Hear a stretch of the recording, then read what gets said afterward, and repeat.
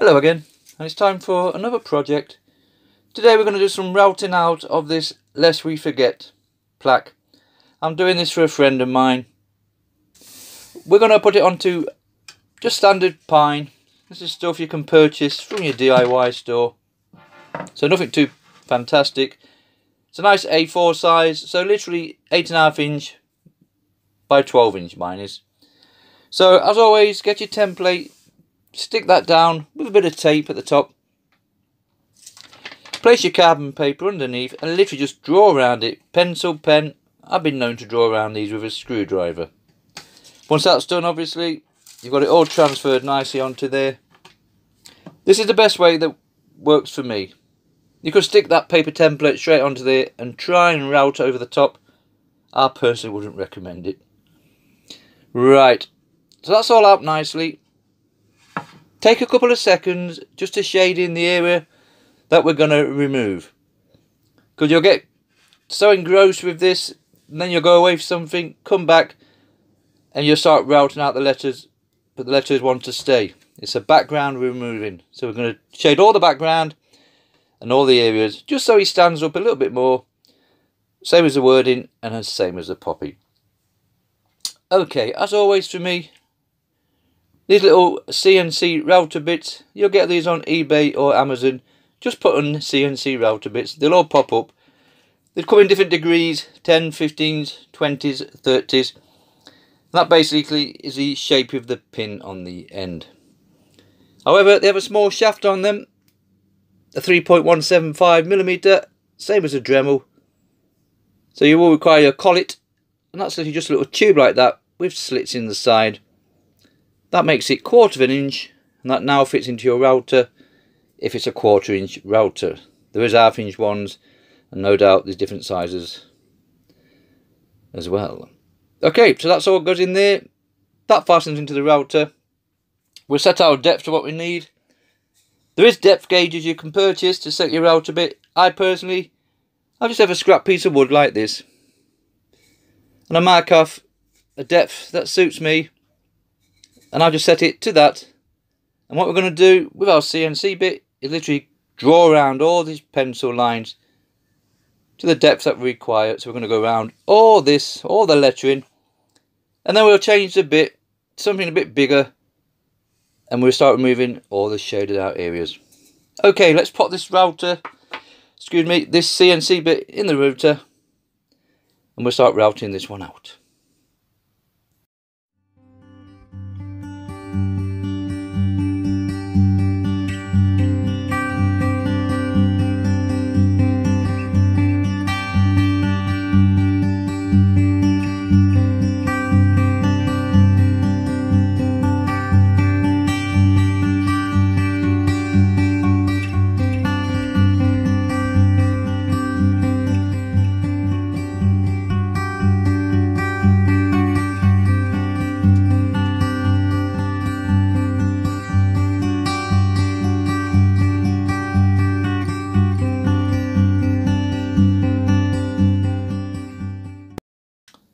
Okay, you can see from that we've gone all the way around the lettering.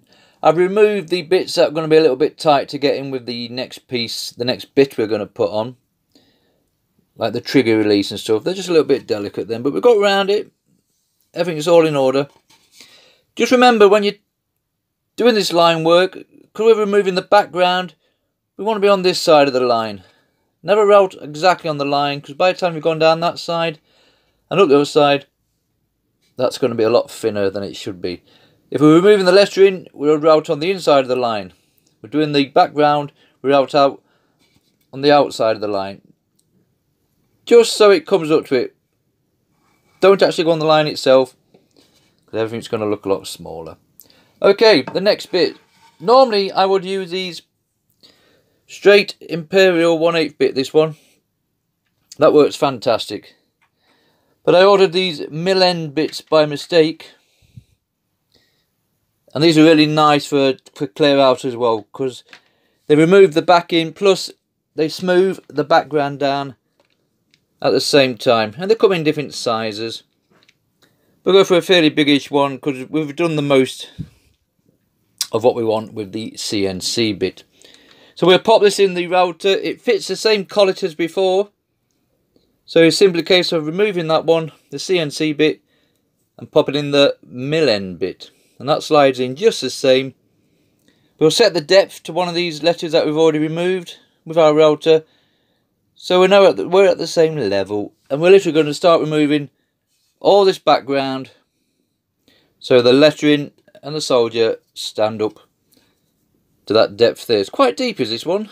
Deeper than I would normally go, but it's going to look okay when we're finished. So let's pop this one in the router. I'll start removing the background.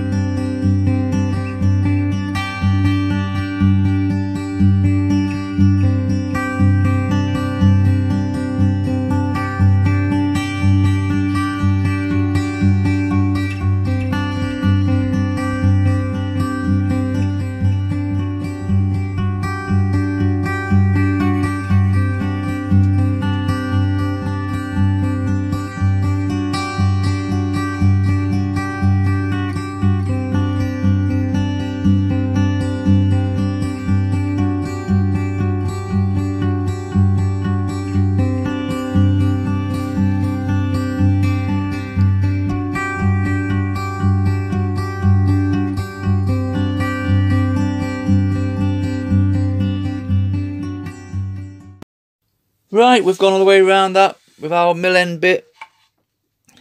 Everything's come out nicely. We've not lost anything. So now it's just a case of a general tidy up. Quick skim over with a mouse. Bit of sanding down. Just a general tidy up. And then we'll put some paint on this. Now normally I would paint all the background black. Sand it all down. And have the lettering showing as wood. However, the person I'm doing it for, they actually want the background leaving clear, and they want the lettering and the soldier painting black. So we'll do that once we finish our sanding and general tidy up.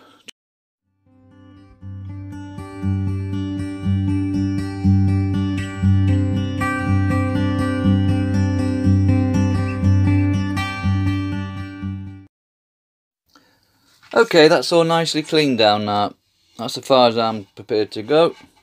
Painting wise, like I said before, just a standard little painter's black for all the lettering and the soldier. There is a knot in the middle here, but that doesn't matter because that's all going to get painted over. And there is a little bit of a fill in there. You could fill in with some sawdust or anything, but I think the paint's going to cover that nicely. And then we've got the red for the poppy itself. It's going to be a little delicate process of painting this because we only want to paint the top of the wood, nothing down the sides, and obviously nothing on the back. Once it's all painted, we'll put on our linseed oil to darken this wood back down again. You could put it on first if you wanted to, but I like to linseed over the top of the paint at the same time. And then once that's dry, we'll go over with a small varnish spray or some description to finish it off. I'll pop this paint on now. It's a slow process, so no need to see it, and we'll come back when this painting's done. Right, that's all the painting done. I would have preferred to have done the background and left the lettering, but this is what the chap wanted, so this is what he's going to get. Right, the wood's just a little bit too light for me, so as always for me, linseed oil. I'm literally just going to give it a nice coating of this, just to tone this wood down a bit.